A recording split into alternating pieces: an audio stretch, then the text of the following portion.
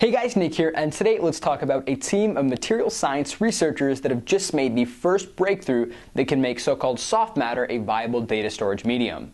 At incredible storage densities, the soft matter consists of microscopic particles that are suspended in liquid and encode the same ones and zeros stored on hard drive platters today.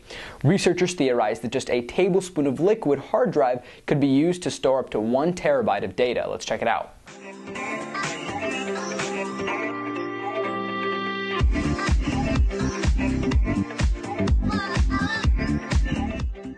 The term soft matter is almost as fuzzy as it sounds. It's rather generic and can refer to liquids, foams, polymers, and even some biomaterials.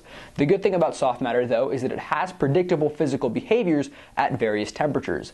That being said, the team behind the liquid hard drive has used a suspension of specially designed dimpled nanoparticles, and because these particles are not permanently dissolved in solution, they retain their expected properties. When we heat this liquid up, the particles reorient themselves, but like we just talked about, in specific and predictable ways.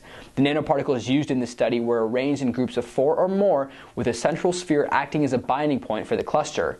Adding heat causes the particles to rotate around the sphere and adopt different configurations. Now, the leap from dancing nanoparticles to actually storing data in a bottle of liquid isn't a very hard idea to grasp once we think about it.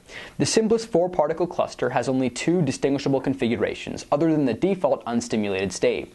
These 2 different states can be read as a 1 or a 0, and thus each cluster of nanoparticles encodes a single bit of data.